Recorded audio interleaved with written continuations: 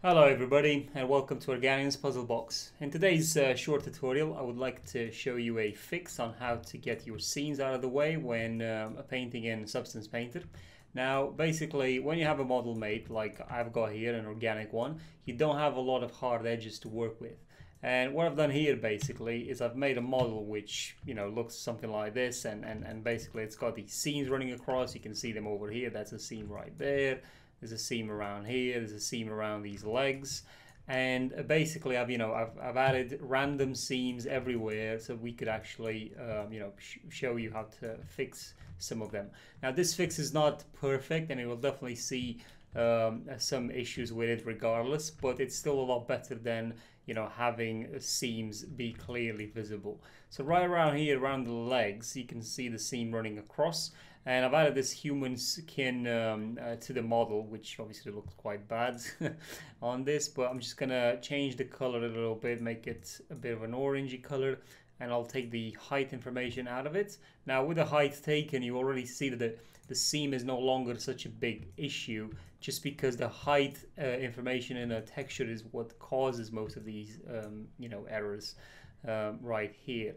Right, so now that we've got that set up with the height on, we're going to add a new layer on top of it, and then we want to change all the blending mode for all of these sets here to pass through. So base color, height and roughness as well, metallic, pass through, and then normal. We don't have any opacity or any emissive active, or actually we might have emissive active, so I'm just going to put that to pass through as well. And you can already see that the layer has now taken the color of this layer beneath it. And what that means is you're going to paint with the information from this wherever you want to paint, but you obviously need to use not the brush over here. You want to use the clone stamp.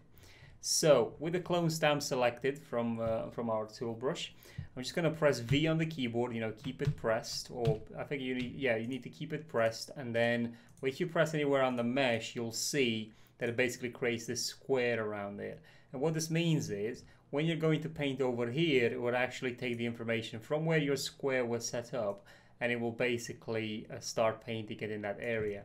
And you can see how I'm basically eliminating the seam around this area over here. Now you've got to tweak with this quite a little bit in order to get the a proper result the way you want it, but you can clearly see that now the seam is gone, and it will never be gone entirely, and the more you paint you may get different results, and then the error may come back again. Not the error, but more like the visibility of the seam will come back in. So you want to really play around with these settings, with this brush, and with where you want to clone from, and hopefully you'll be able to make quite good work out of a bad situation where, as I said, you have a seam running across where you don't need it. And the reason why this works like this in Substance Painter is because we're actually applying texture. So you're basically telling Substance to take the size of this brush worth of information from one area and copy into another, and it will basically not care that it's a seam over there. It will still do its very best to match up the as I said, the brush stamp that you're adding. So that's how this is how this whole process works, and you can apply this to your whole model and basically get rid of all the seams. And as I said, it works wonderful for meshes that are organic rather than hard surfaces where they have a lot of these edges, hard edges that you can create seams on.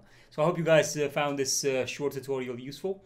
Please leave a like, comment, and subscribe if you like to, and I'll see you guys in the next video. Cheers and thank you.